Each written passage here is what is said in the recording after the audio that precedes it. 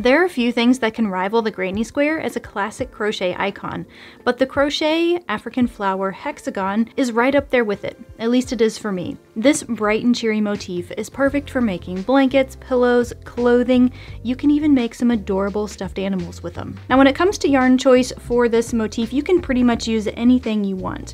I always think it's best to practice with a medium weight yarn because it's just a nice happy medium. I'll be using a 5mm crochet hook throughout this tutorial and for the yarns that I have chosen, but use whatever hook size you think is best suited to the yarn that you're practicing with. I have no project in mind for these, but that's the beauty of working with little motifs like this. You can just use up scrap bits of yarn, tuck them away in like a basket or whatever, and when you have enough to make a pillow or a bag or whatever you want, you've got this little collection and it's almost like a quick win project. You could do a solid color, you can make your entire flower one color and your join colors different colors. I mean, really the sky's the limit. So I think today, for the video, I'm going to use 4 different colors, like all of the hexagons that I have made before, starting with this yarn. Now once again, I'm using yarns that have been in my stash for a while, a lot of which I just have little bits left over, and some of them I don't know if they're available. This yarn, for example, is Willow and Lark Nest. The color is Black Currant. I have had this for quite a while. If it is still available, actually if any of the yarns are still available, I'll link them below just in case you want to check them out. Like any round that you would start, you can do so in a couple of different ways. You can either use a magic ring, or you can start off with a chain and make your single crochets in the chain. I do think that when you close the opening completely, it looks a little bit better, but that's totally personal preference. I'm doing the magic ring here. It's my preferred method. This is one of those things that once you know how to do it, it's not quite so bad, but it does take a little while to get the hang of it. So the goal is to have 6 single crochets in your first round. So working with a magic loop, I will make 6 single crochets. If you want to start off with a chain, I would say you could go with a chain 3, join with your slip stitch to make that ring, and then make 6 single crochets in the ring. Doesn't matter how you get there, but you just want to have 6 single crochets for everything to work out. 1, 2, 3, 4, 5, 6.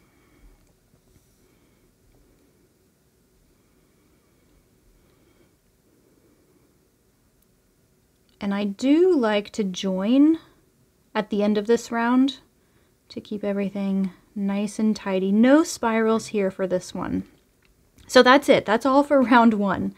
To start round 2, I'm going to stick with the same color, but know that you can absolutely change colors at any point if you want to. I'm going to chain 3, and this chain 3 will count as 1 double crochet and a chain 1. Then I'll make 2 double crochets in the next stitch,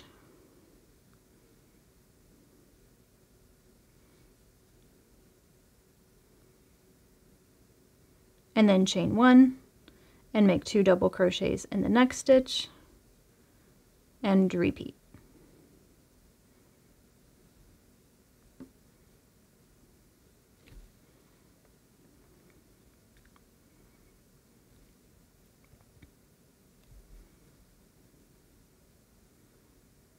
The goal at the end of this round is to have 6 groups of 2 double crochets. So we have 1, 2, 3, 4, 5, and the chain 2, or 3 rather, at the beginning. Remember I said that one counted as a double crochet in a chain 1.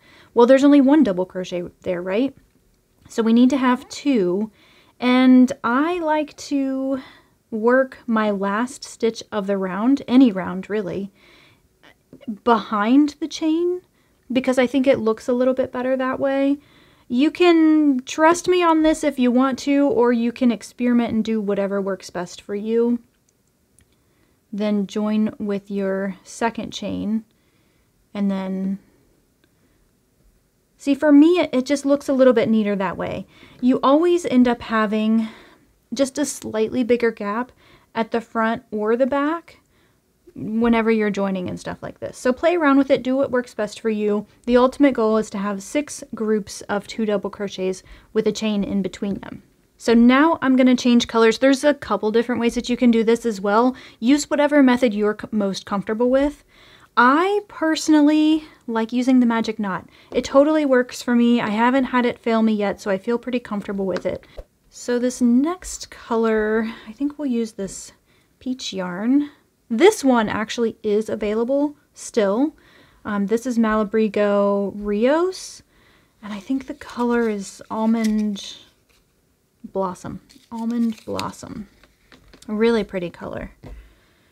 So we need to have enough yarn to tie this onto, so I have undone my slip stitch in my last double crochet, just so I have a little piece to work with.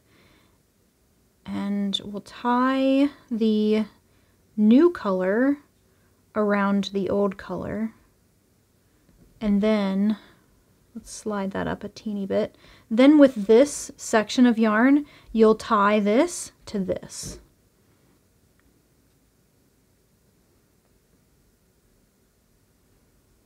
This always gets a little bit fiddly.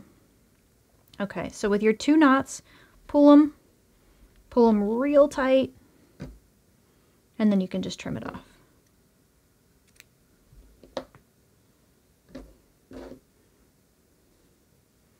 And I'll finish up those last 2 stitches. So with this method, you obviously don't have any extra ends to weave in, but you do have knots in your project. So that's kind of the trade-off. Everything comes with a cost, right? So the cost is having a knot in your project. And if you're cool with that and you hate weaving in ends, this might be something that you can try. So for round 3, we need our hook to be in this chain 1 space there. So slip stitch there. And then chain 2, this does count as a double crochet. And the reason I'm chaining 2 instead of the usual 3 is because my stitches, my tension is a little bit tighter and my stitches are a little bit shorter than the average person. So I chain 2 because that height matches my double crochet a little bit better. If you know you crochet looser and you like chaining 3, then yeah, you can totally chain 3 there. So we want to have 2 double crochets, a chain 2, and 2 double crochets in every single chain 1 space.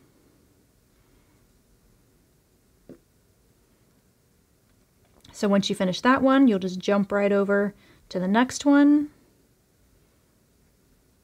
double crochet 2, chain 2, double crochet 2.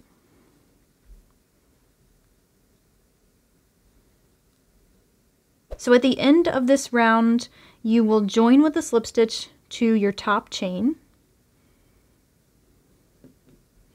And it should look something like this. Pretty easy so far, right? There's actually really no complicated round in this pattern, and we're halfway done. So it's really fast, right? Okay, so for the next round, we need our hook to be in this chain 2 space. So we need to slip stitch in the double crochet and the chain 2 space.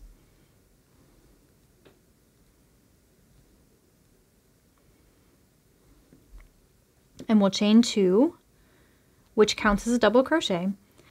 And then the goal for this round is to have 7 double crochets in every chain 2 space.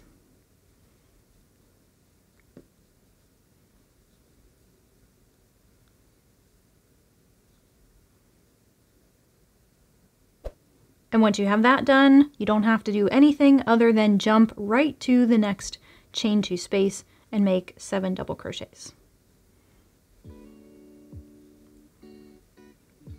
So if you were to just look up the African flower crochet pattern, you'll find a lot of different varieties.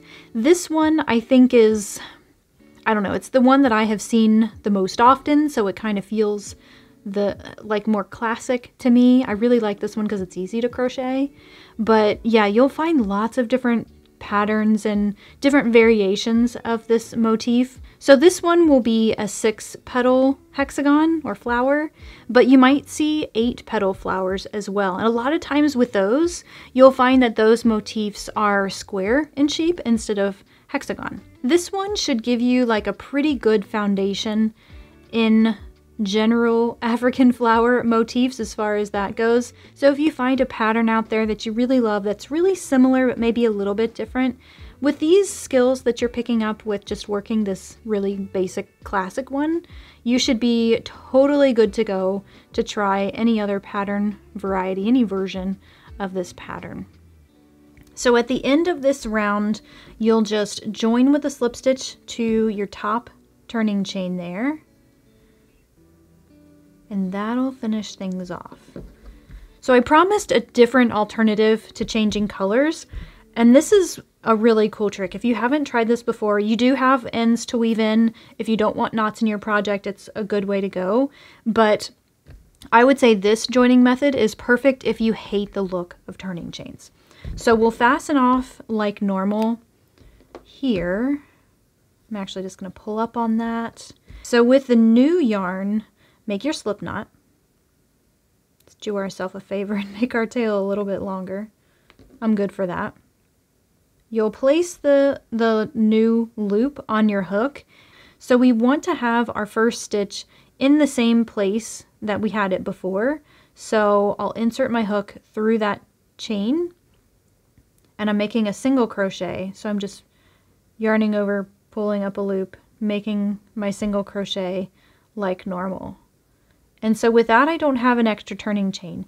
And this probably wasn't the best stitch to show this example on, because a single crochet is really short, but this is actually quite a cool technique, especially with double crochet. So I guess we'll look at that one in the next round. So from here, we need a single crochet in all of the stitches that are part of this little shell or flower petal.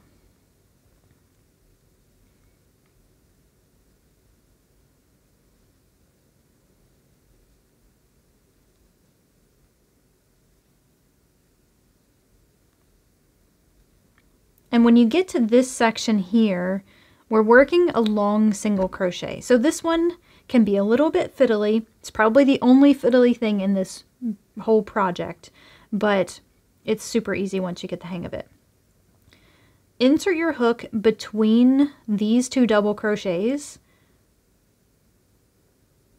yarn over, and pull up a loop. We're still working a single crochet, so those motions haven't changed, but the thing that's very important for this stitch is you have to pull it up to the same height as your hook, because otherwise you'll scrunch everything down too much, and that's not really the look we're going for, right?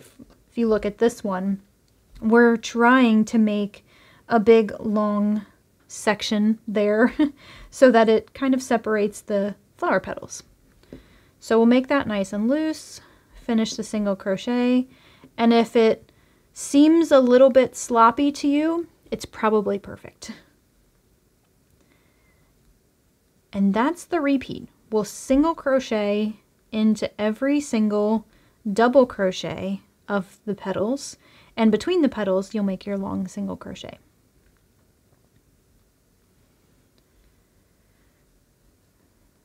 I don't know how much you're really able to see on this yarn. This yarn is just one of my absolute favorites. It came in one of my knit crates a long time ago, so it's no longer available, unfortunately, and I'm just savoring the last few scraps that I have because it's got a subtle like shimmer to it, and the way that the color isn't fully saturated everywhere. I don't know, I totally am in love with this yarn. So unfortunately, I won't be able to link this one below, but I think most of the others I should be able to. I really don't know how I feel about the blue with the purple. I don't know. You know, I'm using a bunch of scraps from my stash, and anytime I do that, it's just so challenging to try to put colors together. This palette is really not something that I would have picked before. Most of it. You keep crocheting. I'm going to show you the color palette that I have picked out. Like basically these yarns that have been in my stash forever that I absolutely love. So these colors I would totally put together. This, like, you couldn't get more me with this color palette. but I always pick something like this. So I wanted to do something a little bit different and something that was kind of more fall-like, because as I'm working on this at the end of summer, I would hopefully like to put this together into a project in the fall. So I originally nixed this blue and replaced it with this green color because I thought that that could maybe be a little bit more fall of a palette. And I like that. I think that's kind of pretty, but when I got a few of the flowers worked up, I wasn't as excited about the greens in here. There's nothing wrong with it. I'm just not a green person. I don't know why. These actually, like, they're very pretty together, I think. But I think it's when you add them with the others that I start to question my choices. So then I thought, okay, maybe if I don't like the green as much, perhaps I would like the purple better. And again, I love this palette. I think it's really pretty together. But for some reason I'm just not loving it at the moment. So then I brought my blue back in. And again, I thought that this was a very pretty color combination. So I think I have picked out several palettes that I like individually, but maybe not one that I like cohesively as a project. So it'll be really interesting to see what comes of these hexagons and if I actually use all of them together in a project. But that's just kind of how I like to work, I suppose. It's really not the most efficient way. I can look at a cluster of yarns, right, and know that I really like that palette together, but then sometimes when I get it into a project, it's like totally different and I maybe don't love it so much. Okay, so to finish off this round, we'll join with the first single crochet. Whoops, actually before we do that, don't forget your last long single crochet here, like I was about to do. And then slip stitch to your first single crochet. Okay, so I promised I would show you that really interesting, the standing method of starting with a double crochet stitch, because I think that's really where you'll see the value in it. So we'll go ahead and finish this off. Remember, we start off with a slip knot, and then we'll place that on the hook. But we're going to double crochet. So yarn over, just as if you were going to start. You'll probably have to hold on to the back here because, you know, you could just very easily spin it back around. So yarn over, hold on to it with your finger. We're just starting in the same place as where we fastened off. And then work your double crochet like normal. You'll probably have to hold on to this because it'll still spin on you. But work the double crochet like you normally would. And then there. Double crochet. We don't have any chains, turning chains to look at. It's just a really neat, clean way of doing this. So you do have the ends to weave in, and that is the sacrifice with this method. But if you absolutely hate the way a turning chain looks, then you might find that this is a perfect solution for you. So now we've got our first double crochet. We'll make a double crochet in the next 2 stitches. And it can be a little fiddly with starting and stopping this, and the stitch count is pretty important here because we're making our 6 corners. So if you got yourself maybe shifted back 1 stitch with this join method, that's actually pretty possible. What you're looking for is the middle of these 7 stitches. And that's where we'll make the corner. So the corner pattern is 1 double crochet,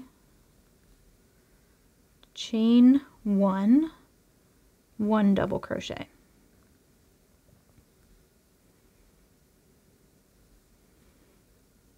And then double crochet in the next 7 stitches.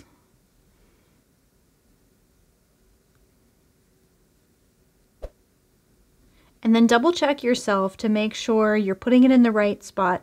Remember, you want to work your corners in the middle of the 7 from each petal. So the way I figure that out is I find the long stitch and I count 1, 2, 3, and then that means this one is my corner stitch.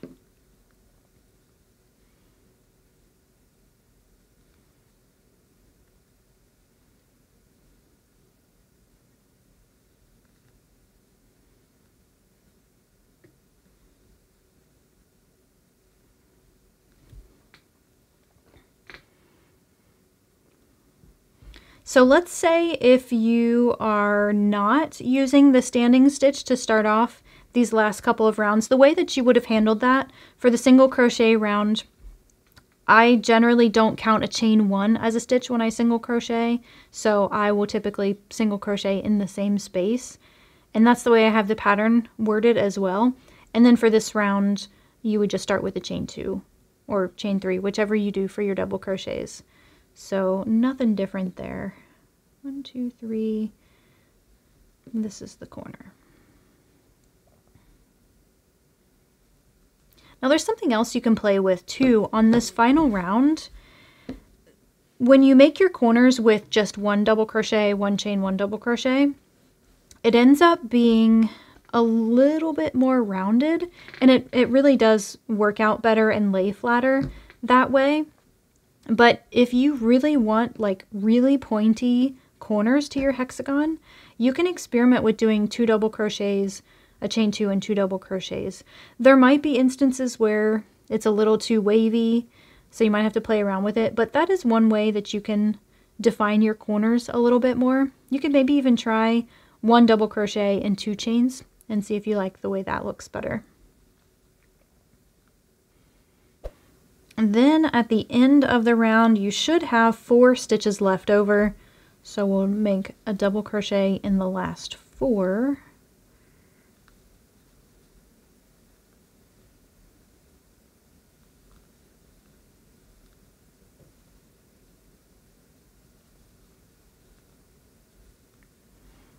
And then join with a slip stitch to your first double crochet of the round. So if you want to give these a try, and I think it's definitely worth your time, if you want to experiment and play around a little bit this weekend or this evening, this is a really fun way of using up just a few minutes of time for your crafting. So this version of the pattern is written up on my website. I have that linked in the description below. B.Hooked.com is our shop for all of our PDF patterns. We have some digital pattern bundles that I've curated, some fun projects I think that you'll like to work on, but you can also make your own bundles with some pattern discounts for buying multiples. We have some t-shirts if you're into that sort of thing, and we also have some printable cards, bands, and tags that you can add to your gifts. You can provide the care instructions, personalized notes with the cards, and that sort of thing. Thank you so much for the support there. Thank you so much for watching. Happy hooking, and I'll see you in the next one. Hold on, I think I'm starting to figure this out. What if we use these colors, which again, totally a color palette that I would pick. I love these colors together. We'll also use the blue, the darker blue, because I'm obsessed with this yarn and I really, really want to make some kind of project with it instead of just a bunch of little tiny things. But what about the green? Oh wait, we definitely want to use this too.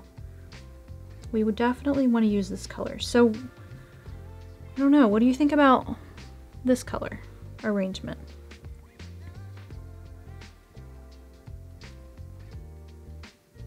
I do really like that. I really, really like that. Does it look fall enough? I don't know. I really feel drawn to the purple. Why do I want to use purple? I'm not usually a purple kind of person, but I'm liking it a lot more. I'm definitely overthinking this. This is classic Brittany. I have a hard time going with my gut because my gut tends to change a lot.